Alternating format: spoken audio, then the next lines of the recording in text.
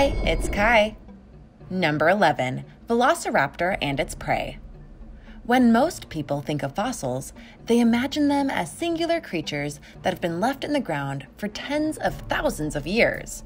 But you'd be surprised by how many fossils are discovered with more than one prehistoric beast within them, which is the case of this Velociraptor that was fossilized with the prey it was fighting. Now, you might be having a flashback to how a Velociraptor looks like based on what you saw in Jurassic Park, but you need to stop thinking of these raptors like that. That's actually a misinformed representation of what they really looked like. If you can believe it, Velociraptors were actually the size of turkeys. Whether or not they were clever girls is a bit up for a debate, since they were more scavengers than the predators they've been depicted as. One thing the movies did get right was that they were more than capable of going and killing things with their toes, as Velociraptors had massive toe claws, which can be seen in this fossil. So what exactly happened here with this fossil? Apparently, this Velociraptor was going up against a Protoceratops. They each dealt mighty blows to one another back and forth. So when an outside disaster struck, thought to be a collapsed sand dune in this case, not a giant asteroid quite yet, they were buried and fossilized together. Number 10, giant ant fossil. One of the most important things about fossils is that they can teach us things about life in the past that we would have never thought possible. For example, in 2011, the fossil of a winged giant ant was found. Now, when you consider the size of a regular ant, you might wonder how giant it could really be. Well, it was said to be about 2 inches long. And again, it could fly, so hide those picnic baskets. As if that wasn't enough, it's not like this was found in a massive jungle area or something similar. It was found in Wyoming, of all places. Too close to home, if you ask me. This ant was said to have lived about 50 million years ago and has quite a story to tell in terms of how life was affected by the climate of the time. Apparently, one of these fossils was actually known about before, yet kept in a drawer of a museum until it was shown to another scientist named Bruce Archibald, who understood its significance. I immediately recognized it and said, "Oh my god, this is a giant ant, and it looks like it's related to giant ants that are known from about this time in Germany," he said. So just imagine if they never opened that drawer again. The ant could have stayed sealed away, and it might have taken us longer to realize just how big small insects we have now were like 50 million years ago. Number 9, the Dinosaur Nest. Going back to another bizarre pose, we have a fossil found in the Gobi Desert, and needless to say, it's turned a lot of heads. Why is that? Well, the 80-million-year-old Oviraptor helped prove that some dinosaurs had strong parental instincts at a time when there was little evidence to support the idea. Specifically, this mother raptor was incubating its nest and apparently shielding it from nature when eventually it got buried away in the sand, leaving the fossil we observe today. When you think about dinosaurs, you often think about them as strong and powerful, and that doesn't exactly scream, "we take care of our children," outside of cartoons, of course. But here, this fossil shows the story of a mother willing to die for her children instead of preserving her own life. This kind of personality shift, if you will, has gotten many people to think that dinosaurs might have even more in common with birds than previously believed. So while it may seem weird to want to find fossils like these are the ones that can help write the history books, since they help us learn about what we didn't know about history as a whole. Number 8, the giant fossil frog from hell. Yes, that's really what they called this fossil. And if that's not a strange or bizarre way to classify something, I don't know what is. Getting back to the frog itself, you probably know that there are some pretty big frogs out there in the world, including ones like the Goliath frog that are about a foot wide in their girth. But in 2008, a team of scientists found a frog fossil in Madagascar that was even bigger than that. The 16-inch, 10-pound ancient frog, scientifically named Beelzebufo, or devil frog, links a group of frogs that lived 65 to 70 million years ago with frogs living in South America today. Beelzebufo appears to be a very close relative of a group of South American frogs known as Ceratophrys, or Pac-Man frogs, because of their immense mouths, said Stony Brook University paleontologist David Krause, whose research was funded by the National Science Foundation. The ceratophrys are known to camouflage themselves in the surroundings, then ambush predators. The findings present a real puzzle biogeographically, particularly because of the poor fossil record of frogs on southern continents, said Krause. We're asking ourselves, what's a South American frog doing halfway around the world in Madagascar? A good question indeed, and a question that many want to find out the answer to. Oh, and if you're wondering why they called it the giant fossil frog from hell, that's because it's not just a bigger frog, it was an armored frog too, and apparently it was a really mean predator. In other words, it was a frog you really wouldn't want to screw with. Number 7. Fish eats pterodactyl. Try and picture the ocean as it is right now. Now imagine it with birds in the sky and fish just below the surface. In our modern times, who do you think would make a meal of which? More than likely, you would agree that birds would try to eat the fish instead of things like sharks. But in the ancient world, more often than not, it was the other way around. Because in those waters, fish and creatures were so enormous that they burst out of the waters with their massive size and completely devour or snatch up the bird-like creatures of the sky. Even things like pterodactyls fell victim to these predator fish.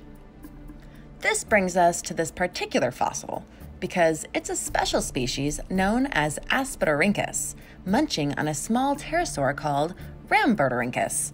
So where's the problem? Well, the fish literally bit off more than it could chew. The pterodactyl got stuck in the fish's mouth, causing the predator to drown, the fish starve, and a very unique fossil to be born as a result. And that, children, is why parents tell you to only eat the things you can handle. Crazy to think that these giant prehistoric fish jumped out of the ocean to eat giant prehistoric birds. Did you ever wonder just how high they could jump? Let me know in the comments below, and if you're liking this video, be sure to hit the thumbs up and subscribe buttons if you haven't already. Number 6. Baby dinosaurs. What is truly remarkable about many of these fossil stories is the fact that they happen in areas all over the world and in situations that you wouldn't expect. Such is the case in Mongolia in 2011, when a University of Rhode Island paleontologist David Fajovsky not only found a fossil of a dinosaur nest, but he found over 15 baby dinosaurs in it too. Finding juveniles at a nest is a relatively uncommon occurrence, and I cannot think of another dinosaur specimen that preserves 15 juveniles in its nest this way, he says. The nest itself was detailed as being 70 million years old and was able to give us information on the infant care given to baby dinosaurs based on how the fossils were. For example, the 15 babies were found to not just be more or less the same size, but have the same developmental growth, meaning that the parent took care of all of them at once. What a good dino mom! The species itself was one of the Protoceratops, and finding a nest of them helped prove just how contradictory certain dinosaur species are compared to how we expect them to be. What we thought to be true can turn out to be entirely different to the reality these creatures lived. Number 5. Mammoth Battle. Believe it or not, mammoth fossils are one of the most desired fossils out there and can be found in places you wouldn't believe, even in Michigan. The most common thing you'll find of them is their tusks, which could have been an incredible length depending on the specimen. But this particular set of mammoth fossils, found all the way back in 1962, showcases something rather unique and odd. 2 mammoths fighting and getting stuck together. So, how does that happen? Well, not unlike the fish fossil before it, this wasn't intentional. apparently 2 mammoths were locked into a battle, and then they quite literally got stuck in their tusks and died. Researchers believe the 2 mammoths were likely fighting over the chance to mate with a female before the fight got ugly. And by ugly, I mean that they went straight for the kill, rather than a simple victory, as one of the tusk ends was embedded in the eye of the other. But again, they got stuck and likely died of starvation, and definitely didn't get with the female, proving once again that macho behavior can, a lot of the times, lead to your doom. Number 4, biggest Megalodon jaw fossil.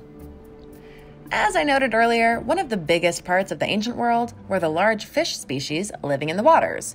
In terms of shark species, the biggest of them all was the almighty Megalodon, which was said to be 60 feet long at times, and could even be longer. Just as important, though, was its mouth, which was incredibly large, as one man found out.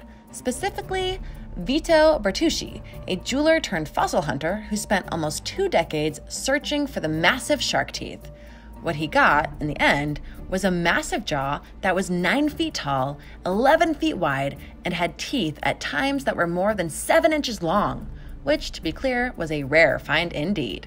On its own, that might not sound too odd, but there are 2 things to note here.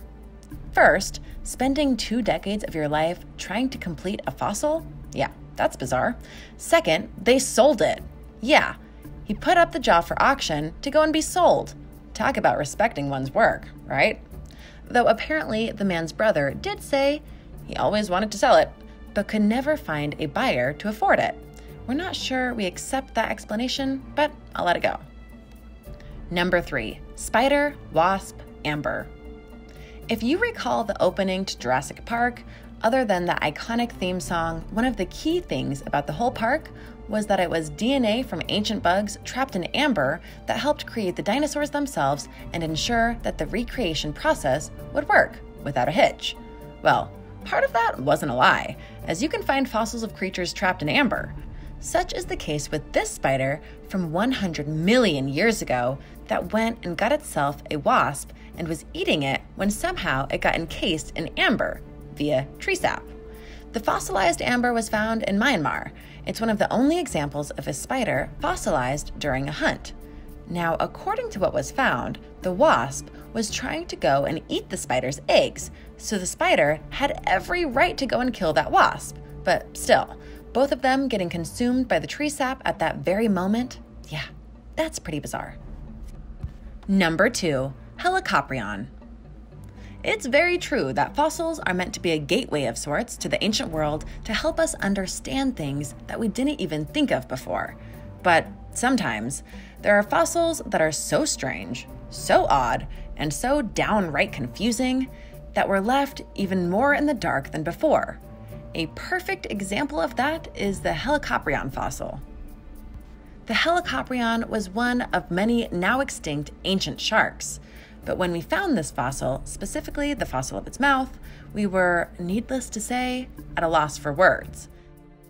Its mouth was a buzzsaw of sorts, making it one of the most uniquely mouthed creatures in all of existence then and now. Here's the thing, because of how sharks, both then and now, are made in terms of their compositional makeup, they don't leave fossils outside of their teeth and jaws. So this is honestly all we have to work with to try and figure out what the Helicoprion was on, how it evolved to have such a buzzsaw for a jaw, and everything that comes with that revelation. How bizarre, how bizarre. Number 1, tail and feathers. Have you ever wondered why so many people think that dinosaurs had feathers on them? Well, it's because of bizarre fossils like this dinosaur tail that was also trapped in amber. Because as the fossil was examined, the tail was completely covered in feathers. So if the tail had feathers, the body would too, right? Just as important though, because it was trapped in amber, it's one of the best and most preserved dinosaur remains ever discovered. The evidence suggests the tail might belong to a sautor, which is a bipedal theropod creature. If more bizarre fossils like these are discovered, we might just be able to get a better glimpse into the true looks and lives of dinosaurs. Thanks for watching. What did you think of this look at the fossils that have been discovered that are incredibly bizarre and unique in ways that no one likely expected? Let me know in the comments below, and don't forget to subscribe if you haven't already. I'll see you next time. Bye!